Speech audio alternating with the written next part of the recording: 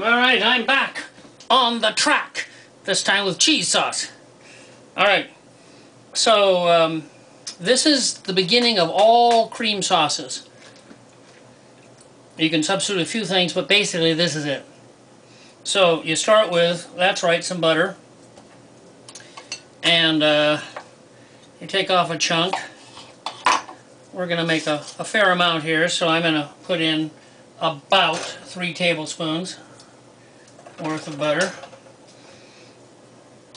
I turn this on sort of medium-low, and then you want to take the same amount in terms of tablespoons of flour. And, you know, there's really no point in measuring. If you think you got about the same, and you put that in, and you call that good enough, and of course it's got to melt, then you're going to need, now, I use regular old milk. I use 1%, but it makes no difference what you use. I oftentimes will put in cream. I don't have cream here, but I had some evaporated milk. So get yourself a can of evaporated milk. I looked around and I couldn't find an opener, so I'm just going to use, that's right, one of these things. Oh, first, I've always noticed it says shake well. And I don't really think it makes any difference whether you shake at all, but, you know, there I go, I shook. And I'm going to open it, you know, halfway so I can get stuff out, but so I still have a top. I'm sorry you have to go through seeing this. I'll probably cut myself here, won't I? Alright. Because you need either cream or evaporated milk to make it sort of a little on the thicker side. You don't want real thin. And to stir this, you use a wire whip. If you ever see anybody use a whisk for this, they don't know what they're doing. A whisk is a fine thing if you're going to stir up some egg whites. But if you're doing a sauce, use the real thing, which is the wire whip. And you combine your butter with your flour. And once you've done the best you can do, doing that, then you add some milk. Because it's right here, I'm just going to start with this rather than the regular milk, but it doesn't make any difference what. And then you have to keep stirring. And you keep your temperature on, you know, medium-low. The higher the temperature, the faster this goes, but the greater chance you have of having lumps. You don't want a lump.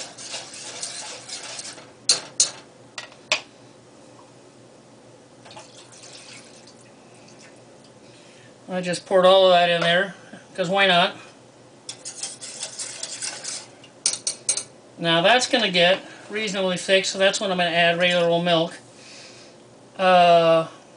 You need pepper. Again, the only pepper grinder you need is this one. And we're going to probably go back to pepper several times, and some salt. You know, when I say butter, like everyone else, I use non-salted butter. So that then you get to add it. That's always fun. Keep stirring.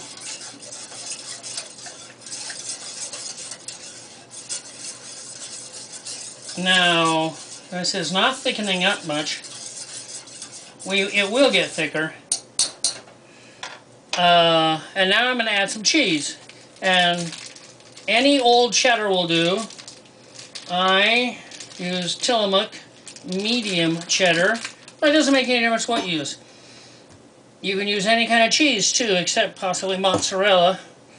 Mozzarella gets really too stringy and syrupy.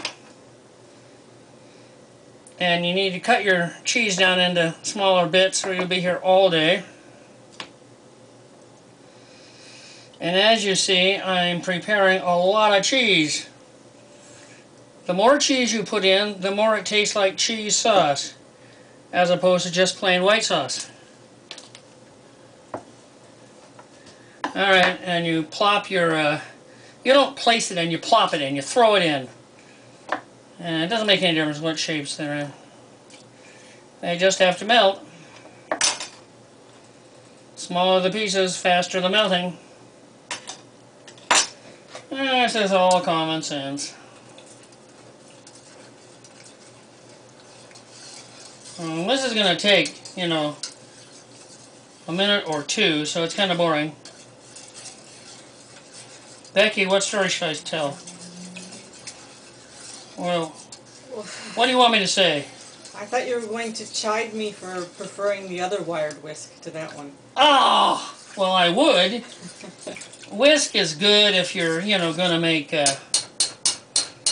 Caesar salad sauce at the table. Short of that, whisks are for wusses. Well, no, I mean, all these idiots on TV use whisk. It's like they don't even know what a wire whip is. But then again, you don't see them making sauces like this because, look, it just takes too damn long. They can do a dissolve and suddenly they'd have it done, which they do sometimes for things, of course.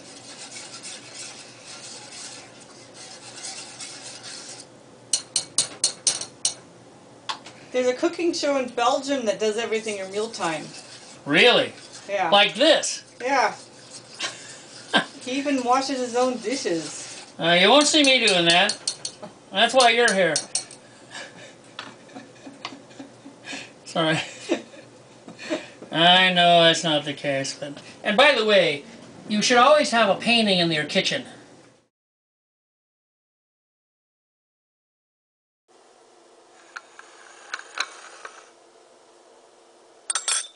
Excellent tea, Becky. Excellent.